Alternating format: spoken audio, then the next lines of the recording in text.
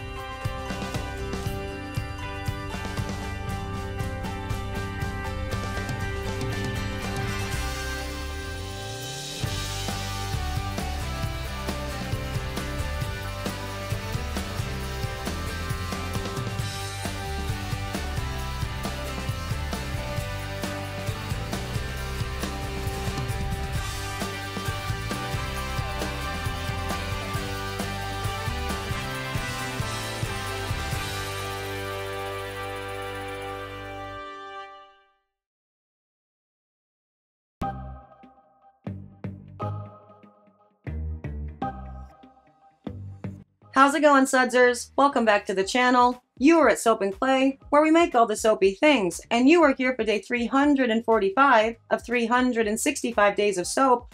We're almost done, and today we are making the bath bombs to go with the epoxy pour / geode type soap things that we made, a couple days ago. And the reason for that is because I want to. Really. Yeah, that was it. That's the whole reason. Because obviously for every month, I theme things out, and I like the soaps and the bombs to sort of match. And so the limited stuff that comes out every month on the website, it has a theme. And I didn't know whether I was going to be calling the soaps like epoxy pour-esque soaps, weird name, or geode soaps. And I ultimately decided that I was going to call them crystal soaps, and they're going to be part of a crystal collection named after cool crystals. Therapeutic crystals. You get it? And the reason I decided that is because I have an idea in mind for October's subscription box, which is very occult in nature and will have a lot of healing, grounding elements to it, as well as some witchy vibes, because October, and it's a very cool box that I've been planning for months. And I wanted to sort of give the fall bath bombs that are not part of the subscription box some of that same treatment, if only just to test it out with both the Sudsers, but also, the making and seeing how feasible it is. So that's what we're doing. We are making crystal bath bombs today to go with all of the crystal soaps. So let's get to the video, and we can talk all about the stones that I chose and all the things, there. I am so excited for these bath bombs. You have no idea. I'm just over the moon. Cuckoo bananas excited. Look at the upper left-hand corner of this. Also, do not look at the lower left-hand corner of this. Otherwise, you're going to focus all of your energy on trying to figure out what is moving and being strange to the right, or the left rather, of that white bowl. Anyway, we're making bath bombs today. And not just any kind of bath bombs. We are making crystal bath bombs, wherein I am putting crystals into bath bombs. I'm doing that. It's going to be a fun time. Probably. I don't know. We're going to see what happens. I've actually changed my ratios for this quite a bit, actually. My baking soda to citric acid, as well as no cornstarch. I'm playing with arrowroot powder for this guy. And big tablespoons of the scent, the water, the oil, still sunflower oil, and I think that's it. Yeah, for these. Gonna be a good time. So first up, I am doing the amethyst crystal. I think. Pretty sure. Yeah. So I'm putting lavender buds into it, and it is scented with the sea salt and orchid, which is what I used for the brown soap with the purple running through the middle. Up there. Upper left-hand corner. The one that's on the upper right. It's all confusing. But yeah, it matches that bar, is the point. And I'm putting an actual freaking amethyst in it, along with lavender buds. Now, I actually had this idea to do this for a very real reason. And that reason is called Chilbo, that I made the bag end soaps for, you know, back at the beginning of the year. She's going through something, and she also mentioned on a stream that she lost the lip balm that I'd sent to her during her move, one of the things she's going through. And immediately I realized that I needed to send her a new care package. And so I thought, yes, I'm going to do that. But I had already made the soaps, and she was, you know, weighing heavy on my mind. And I decided the soaps kind of look like crystals, right? And I've been talking about crystals in these two videos about the soaps. So why not lean into that and actually make it like a crystal line, you know? And so that's what I decided to do. And so I picked 4 stones that have some, you know, metaphysical properties to them, and am effectively going to focus this entire line around said stones and metaphysical properties. Now, as far as whether or not you believe whether these stones do that, I don't care. That's not the important part here. I have said time and time and time again, it works if you believe in it. And that's true of all things. Of the curative nature of essential oils, of the healing power of crystals and stones, of God. It works if you believe in it. And if you don't, well, it's not hurting you that it exists as well. So this is what we're doing. And the amethyst is actually one of my favorite stones ever. And even though it's not my birthstone, it's, I say that it is because I like it more than I like my birthstone. But it's very good. It's very protective for sure. And it reduces stress, and it helps with anger and mood swings and metabolism, which is also fun. And isn't that fun? That's freaking gorgeous. Oh my God. Look at that. And it also, you know, it cleanses your emotional pain, and it helps you focus and center. And I like that. I like all of those things. And so, again, this all kind of came from because Cheebs was going through a thing, and I wanted to send her a care package. But also, why not lean into this? And, you know, if somebody needs something rather specific in their life or whatever, they can choose a very specific, thoughtfully curated and produced while, you know, having the intentions in mind while I'm making them, you know, package. And also, it's just really pretty stones too. Isn't that fun? Yeah.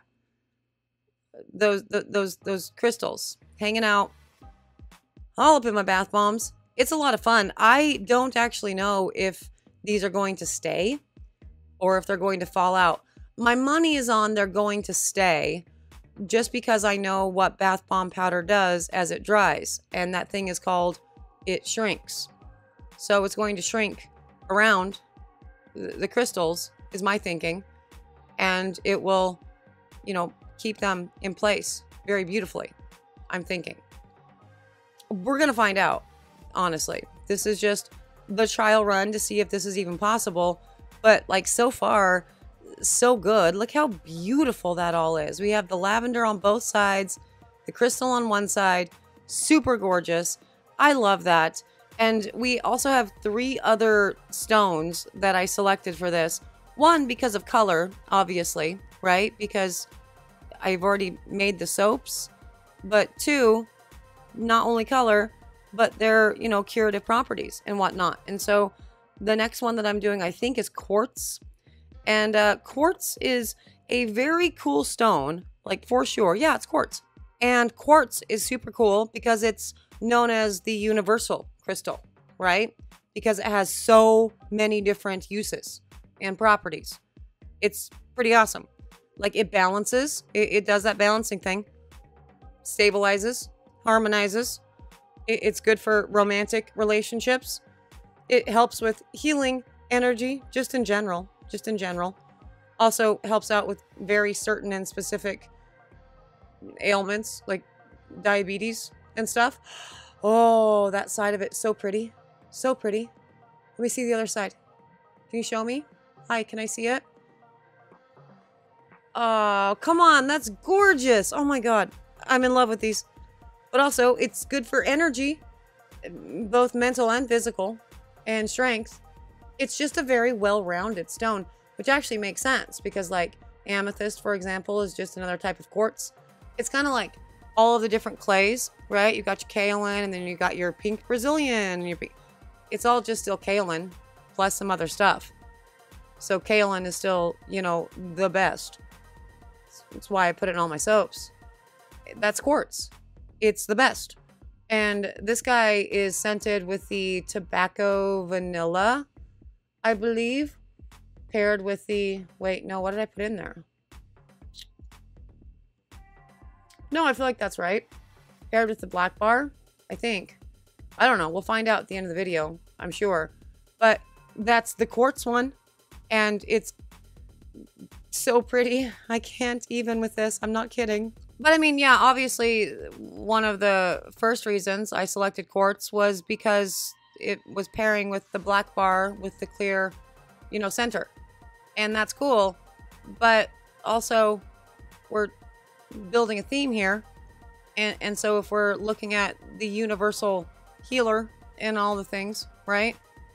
It's quartz. It's beautiful. And also it just looks stunning mixed with the lavender and the rose petals. I mean, come on. It's a slam dunk. Whatever. Hey, you know what? They're not your bath bombs. They're my bath bombs. And I think they're freaking gorgeous. And I can't wait to see what the Sudsers do with them because I think they're going to love them. And yeah, I love that. And that's kind of all that matters. Okay, and next up on the list is the Tiger's Eye, and that will be paired with the yellow and green and orange bar up there in the upper left. The upper of the upper left, really. And yeah, Tiger's Eye. It's awesome. It's the eye of the tiger, the thrill of the fight.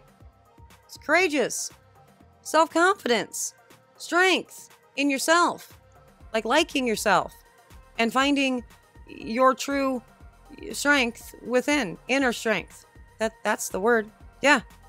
And the Tiger's Eye, it goes back a long time, just like all of these crystals, really, and all of their metaphysical properties.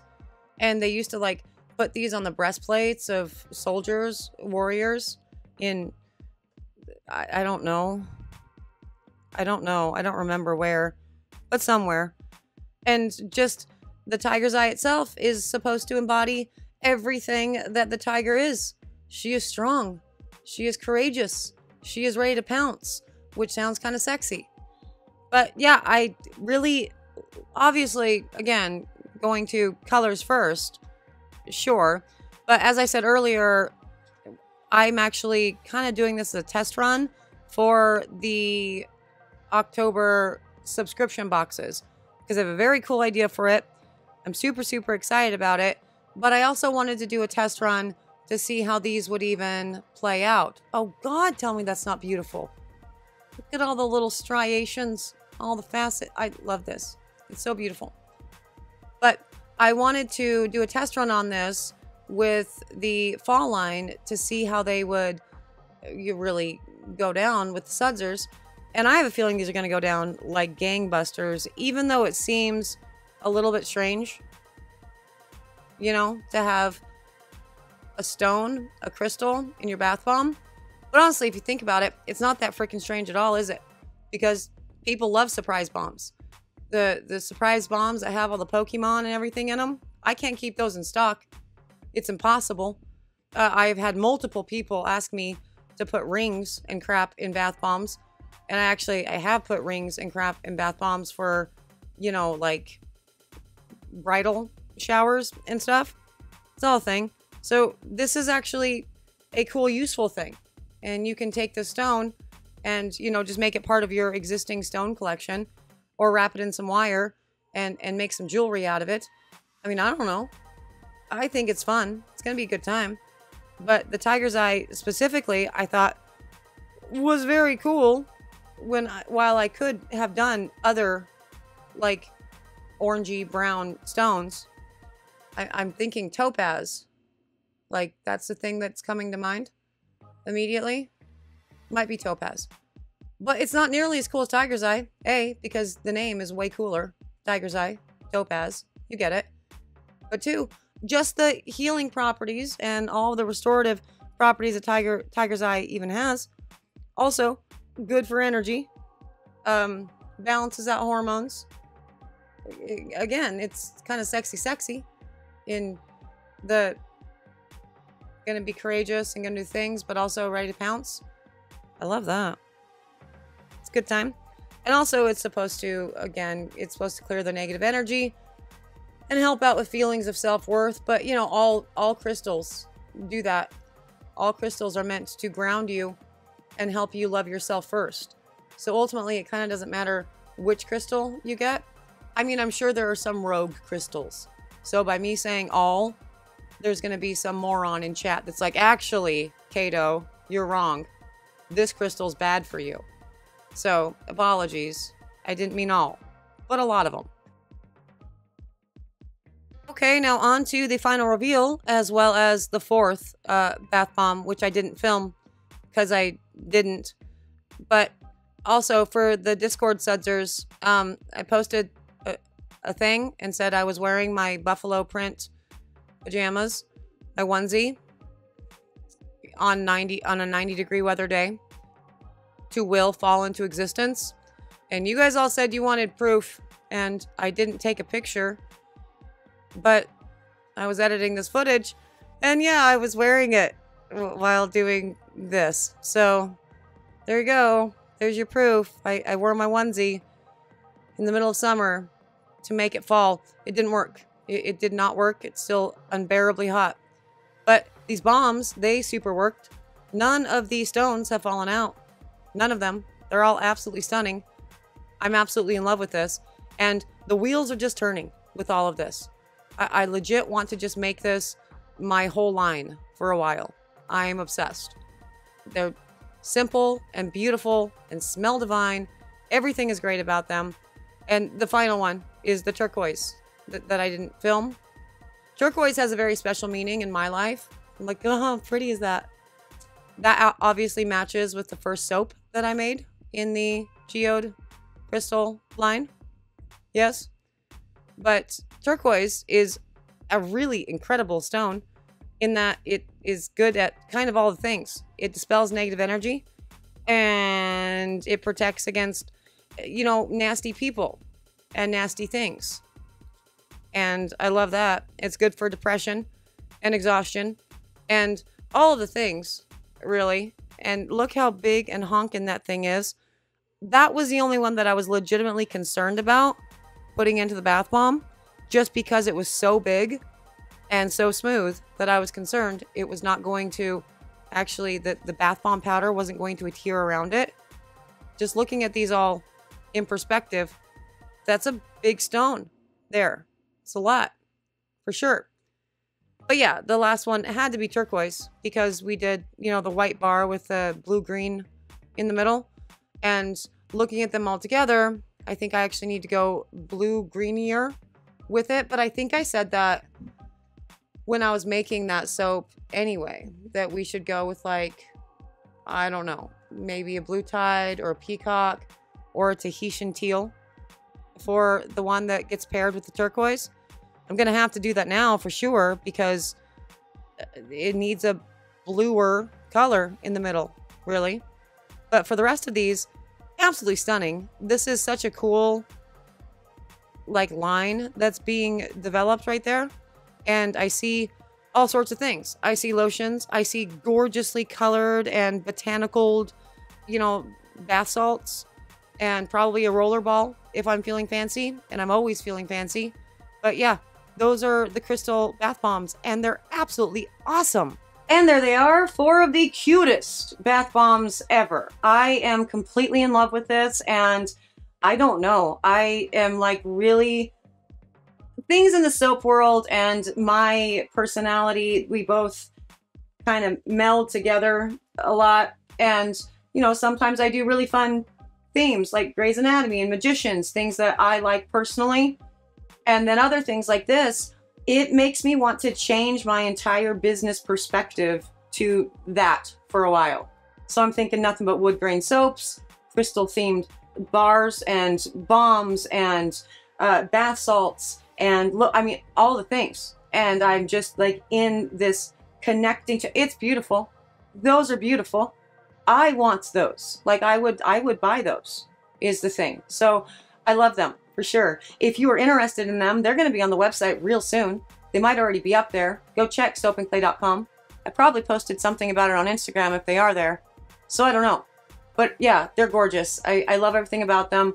Really cool gift sets are being planned around this. And again, this was a test run for my October subscription boxes. And since it went so well, I'm so excited for what we're going to do for the October subscription box line, which is only available for subscription. So you can get these now. Anyway, I hope you had fun today. I hope you enjoyed this. I certainly did, for sure. This is definitely a different take on a geode or a crystal bath bomb, and I'm here for it. Absolutely. And I appreciate you guys for being here for it as well. Big thank you to my sudsers, the ones that are subscribed, the ones that are members, the ones that exist and buy the soapy things and whatever. My people, my family, my community. Thank you. You're amazing. I'm out of here for today, but I will see all of you again tomorrow for another round of soapy fun. Bye.